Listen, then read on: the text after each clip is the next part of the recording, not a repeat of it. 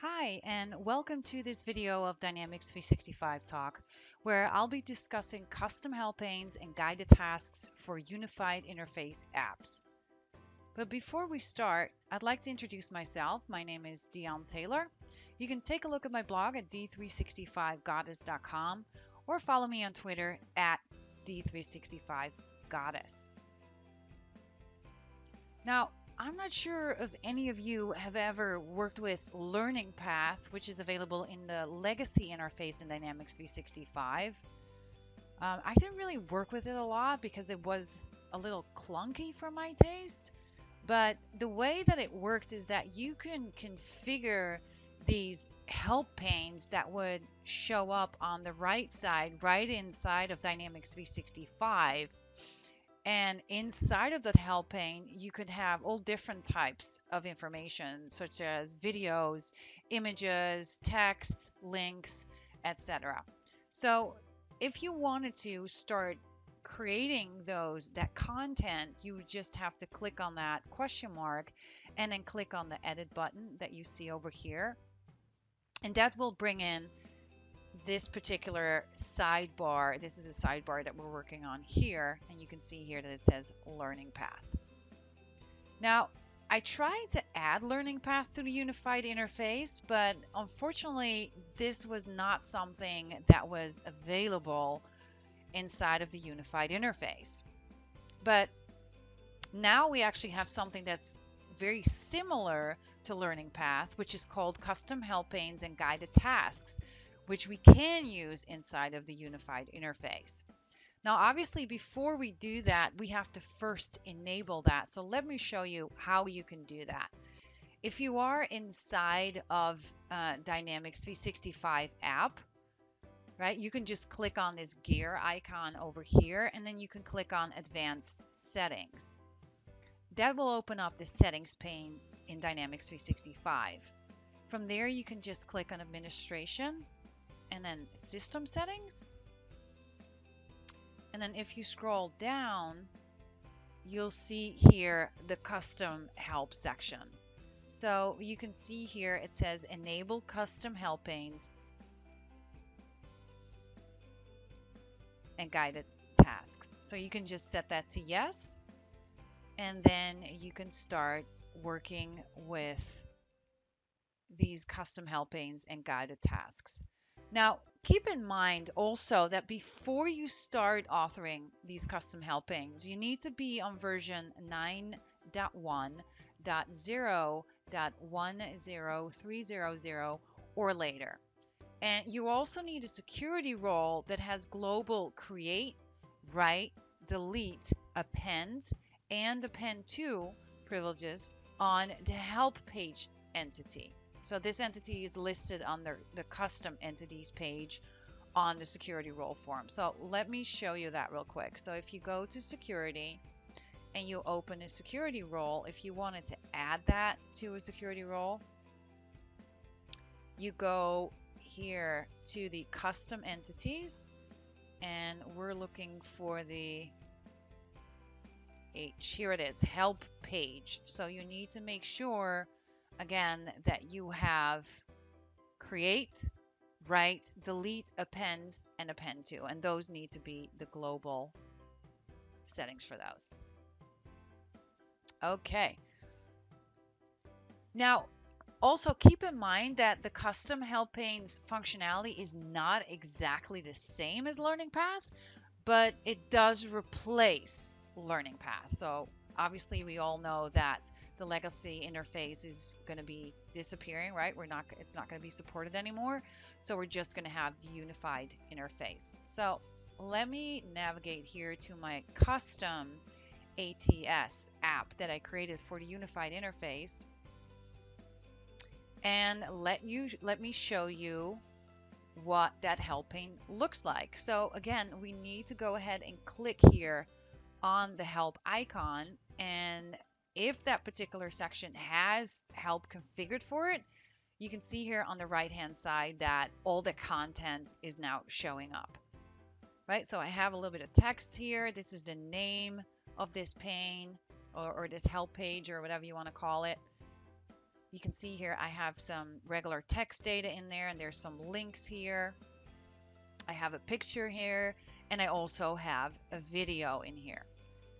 Now, let's take a look at the configuration for that. So if I click here on these three dots and then I click on edit, I can start adding content to that particular help pane. Right? We can see here we have different format options.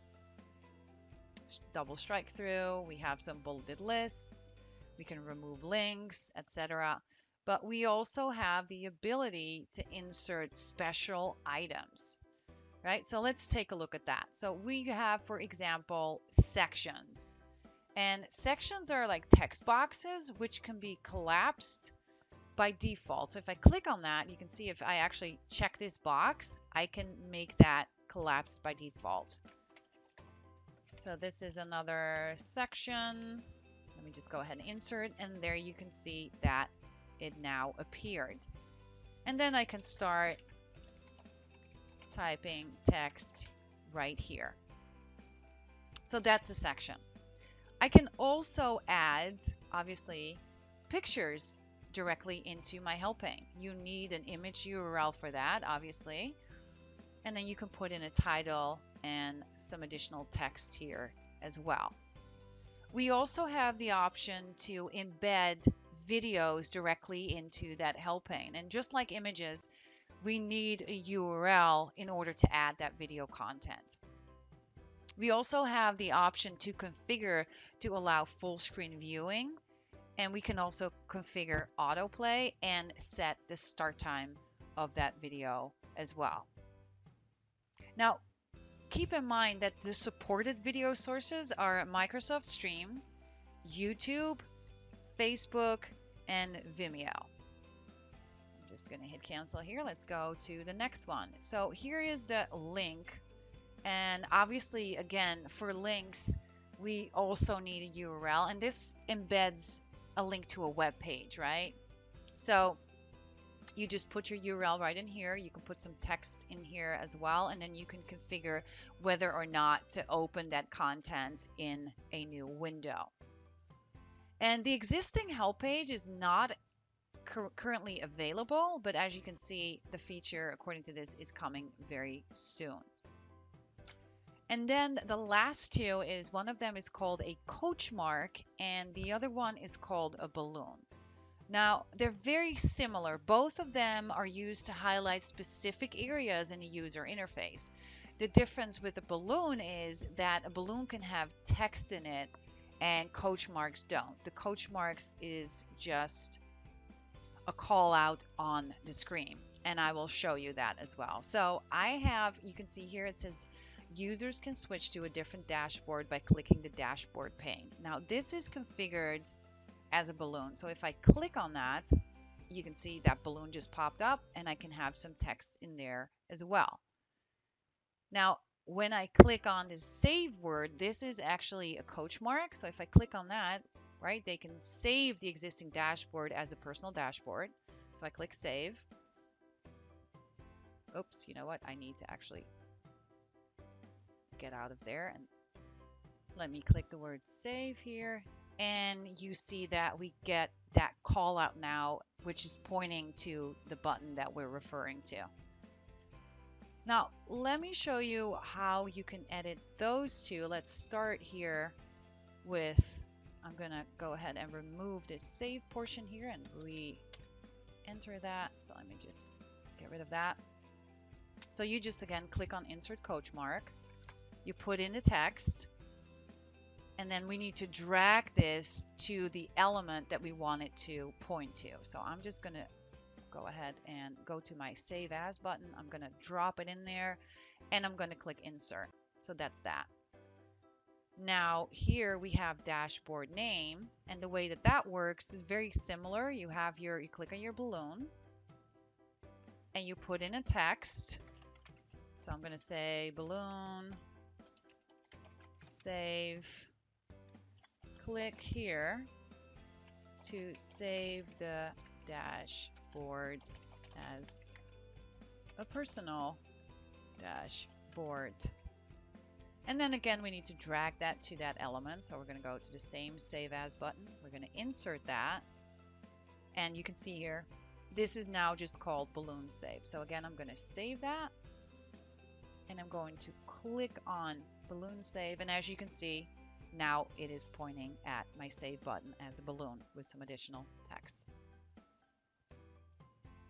Now, if there is no data, I'm just going to close this here, and you can see that it just says it is feeling a little empty here, and then you can start editing that page and add content to that page by, again, just clicking that edit button. Now, unfortunately, what I found is that any of those system apps, such as Field Service and the Sales Hub and Project Service, if I want to add help content there, it does not allow me to add the help content over there. So I'm hoping that's going to come later on, but obviously I don't know. The other thing that's kind of interesting is that every time you create a help pane for the system, I'm actually going to go here, and we said that these were called help pages. It creates an help page record in Dynamics 365. So you can see here, I have two. Here's my dashboard help page. And this is what that looks like. It's very interesting. Now, does this mean that we can move this from one environment to another? That's exactly what that means. But we're not going to move that as data. So we're not going to export the data and then import the data. We're actually going to add these help pages to a solution, just like we normally do, and then export that and then bring that back into the new environment. So let me show you how we can do that. Again, I'm going to navigate to Advanced Settings. I'm going to Solutions, and you can see here I already created a solution for help pages. So let me open up my solution. And if I scroll down here, you can see our help pages are right over there. So I can click on that, and then I can just click Add Existing, or oops, I can stay in Components and scroll down here for my help page, and then select the pages that I want to move. All right, I can save this, export this, import that back into my environment, and I am done. So I hope you enjoyed this video. If you did, give it a like, and don't forget to come back next week for yet another video. Have a great day. Thanks so much for watching.